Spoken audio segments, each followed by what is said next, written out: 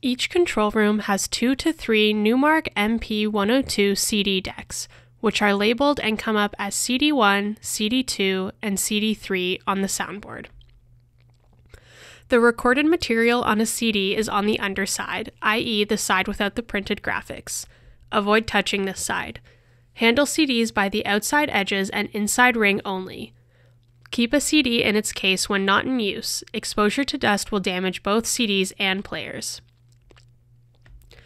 To load and play a CD, turn the player on using the power button on the left. Press the open/close button next to the tray to eject the disc tray. Place the disc carefully onto the tray, printed side up. Press the open/close button to load the disc.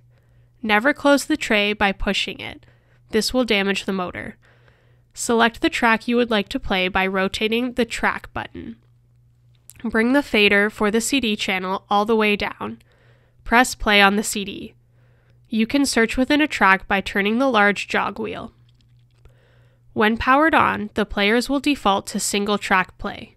For continuous play, press the single button so that the continuous appears in the display. To play a CD, turn on the channel for the CD player you want to use and raise the fader. Press play to start the CD.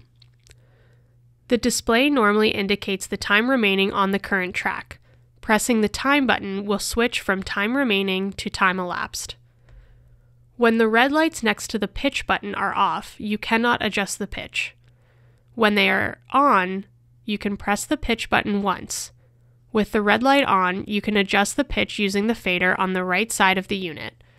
If you press and hold the pitch button, you can switch between 8% and 16% pitch control.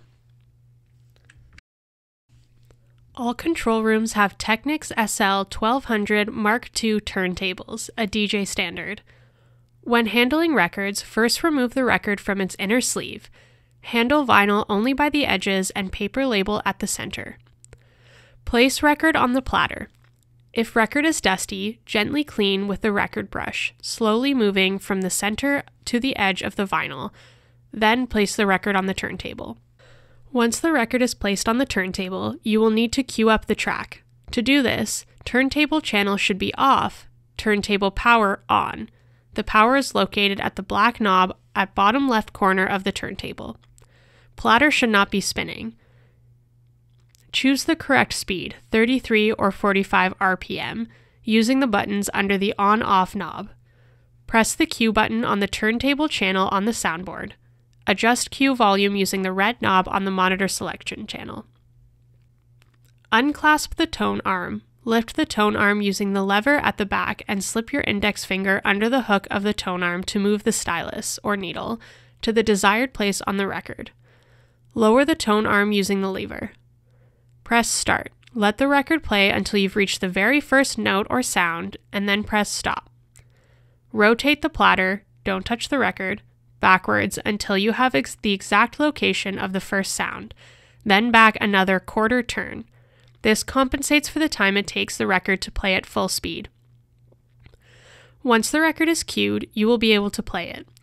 To do this, press the cue switch on the soundboard again to turn off the cue speaker. Bring up the fader on the turntable channel.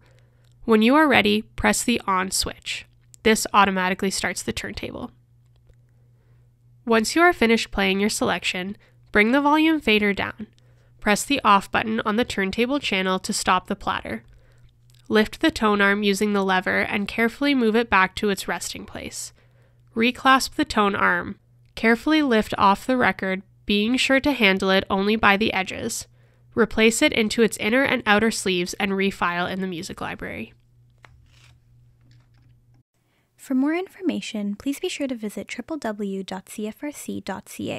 Special thanks to Queen's Television for producing this training video.